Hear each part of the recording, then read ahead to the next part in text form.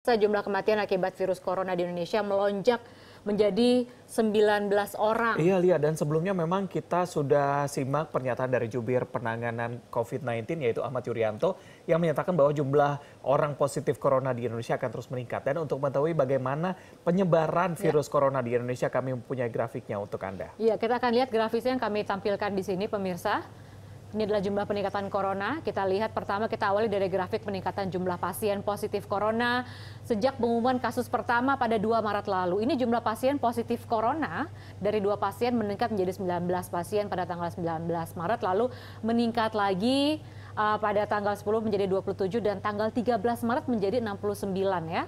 Dan juga jumlah pasien corona di Indonesia terus bertambah 5 hari kemudian, yakni di 18 Maret pukul 16 mencapai 227 kasus. Ya, kedua ini kita lihat kasus meninggal dunia karena COVID-19, pemirsa.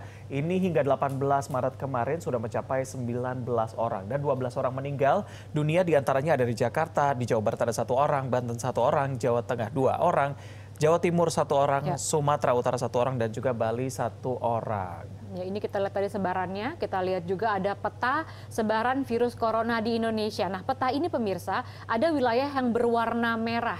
Ada juga, ini merupakan wilayah yang terdapat kasus virus corona, mulai dari Pulau Sumatera, di Sumatera Utara 1 kasus, lalu Pekanbaru 1 kasus, di wilayah Lampung 1 kasus. Ini kita lihat lagi. Ya, kita bergeser pemirsa ke Pulau Jawa. Ini adalah wilayah yang paling banyak terdapat kasus corona. Ini di Jakarta sendiri saja ada 160 kasus, sedangkan di Banten ada 9 kasus. Berikutnya di Jawa Barat ada 23 kasus, Jawa Tengah 8 kasus, Yogyakarta 2 kasus, Jawa Timur 8 kasus, dan Pulau Bali ada 1 kasus. Kita lagi bergeser ke utara dan juga timur Indonesia, di Kepulauan Riau 1 kasus. Ada pula di Kalimantan Barat tepatnya 1 kasus, Kalimantan Timur 1 kasus, dan terakhir di Sulawesi Utara terdapat 1 kasus. Dan demikian peta sebaran kasus virus corona di Indonesia, dan kita terus berdoa supaya kasus virus corona tidak terus bertambah dan tidak meluas. Dan juga kita harus ada usaha tadi ya. Iya, betul sekali, Lia.